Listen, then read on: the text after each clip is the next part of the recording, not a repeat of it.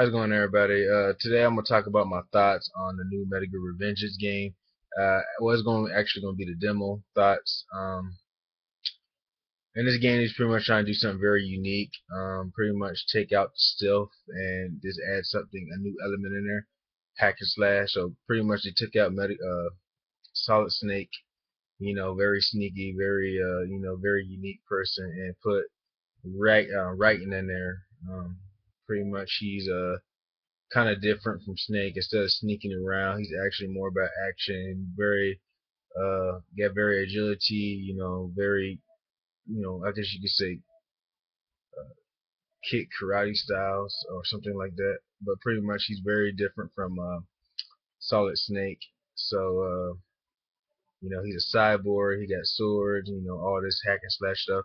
Pretty much you can relate it to God of War or Devil May Cry. But I like to related to Ninja Gaiden because I think something like that. It's sort of resemblance, sword. When you first start the game, of course you have your I think it's called VR training. Pretty much tell you the basics of the game. Every Metal Gear game has that. So when you start it up, I really think it should have more in-depth stuff. Pretty much just show you how to do the light attack and the heavy attack. Pretty much, use these attacks to these are the basic moves to Raiden's arsenal in the arsenal, and he uses those attacks to fight. Pretty much, you can use different combination and different type of combos, which looks amazing. And you can also hold a left trigger and use the right analog stick to pretty much, I guess you say, freeze time a little bit. Pretty much you line up your shot and use the right analog stick to slash up and down, left and right, stuff like that. And pretty much it's very exciting. You see him slicing, slicing enemies up, pretty much in slow motion and stuff like that. I think it's very cool. It's a cool addition to this. But other than that, it's pretty much that's the only thing they tell you about the VR training. I was kind of disappointed. I wanted more into it, but I guess so far that's pretty much what he's sticking with. Probably when you get the full game, it's probably going to be a little different. You probably get more up to date stuff. So yeah, the cutscenes in here, of course, they have cutscenes. It wasn't really that long for the demo. It's pretty much 5 to 7 minutes. Pretty much people just cut. There's a review for this game. I think it was like 9.0 by Game Informer or somebody. I think it was Game Informer. Pretty much gave it 9 out of 10 because it's very unique, very good. They also got some quotes and comments saying that somebody beat it in like 5 hours. Pretty much, I totally disagree with that. There's only one reason I can believe you can beat it in 5 hours if you cut the hour cut scenes and stuff like that.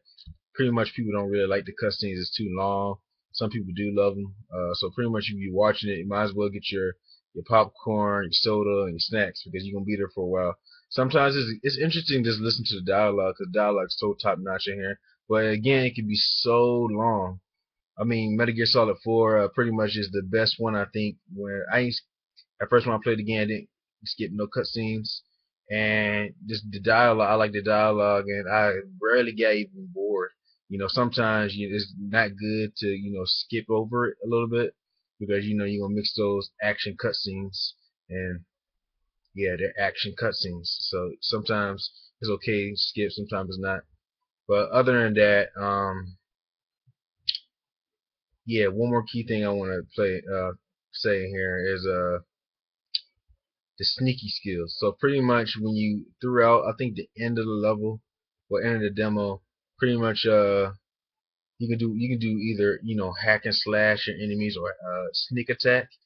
Pretty much what I found out was kind of weird is when you sneak about somebody, instead of sneaking around like quietly and stabbing somebody or cutting their throat or something like that, you're actually when you sneak around in the game, he's actually, I guess you say you can run behind the person without alerting them, and then kills them. Sneak attack. So pretty much you're making all this noise, but then again, the enemies cannot hear you. So you sneak attack, actually running behind the person and stabbing them. I don't know the logic in that. I don't know because I don't know. It's just something I want to point it out because pretty much if you're trying to be sneaky, you're still making a lot of noise. I mean, at least alert the person, but it's not alert. Till they turn around. If they doing their little motions thing. Sometimes the enemies be walking in different patterns and stuff. But other than that, that's pretty much the only thing I could put out. What was kind of weird about that. So yeah, pretty much overall the game is very good. Cutscenes, dialogues, dynamo. The action, the gameplay is pretty fun, I would say.